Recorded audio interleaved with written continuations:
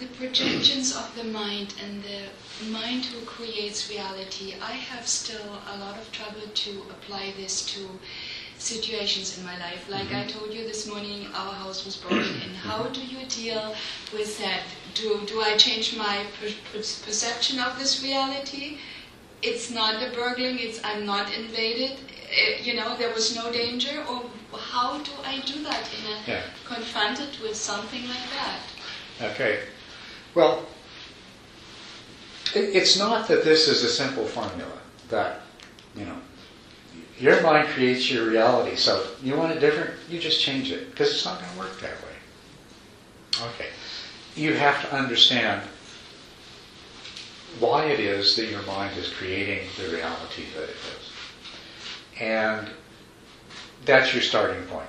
That's how you're going to get to the place of experiencing reality differently. And so your house is burgled.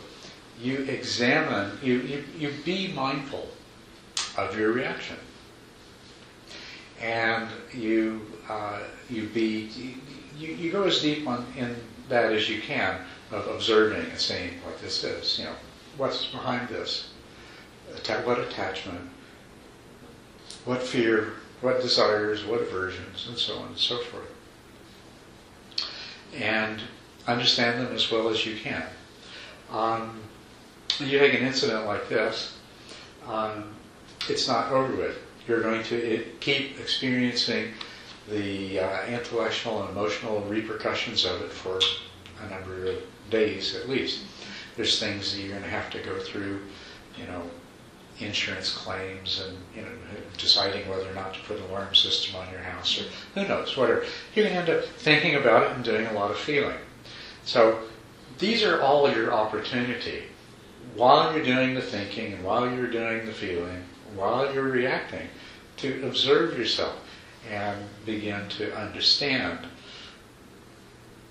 how it is, why it is that your mind is generating the particular kind of reality that it is. Now, if you are suggesting that you're going to change your reality in such a way that your house will never be broken into again, that's not how it works. But if your house ever is broken into again, it can potentially be a totally different experience for you. It need not be the unhappy and uncomfortable experience that it has been. Yeah, I hear what you're saying, and I didn't even feel it this way.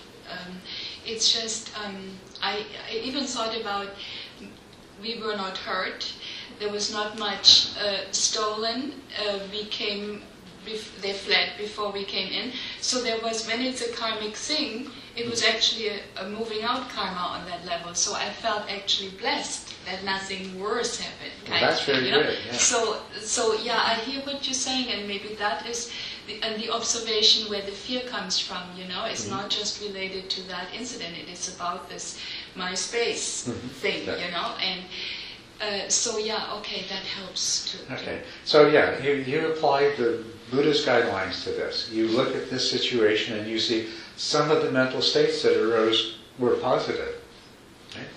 And you want to sustain those, and you want to encourage, to the extent that some of them are not positive, unwholesome, then you want to examine them and see if you can release them and let go of them, and perhaps not need to experience them in the future.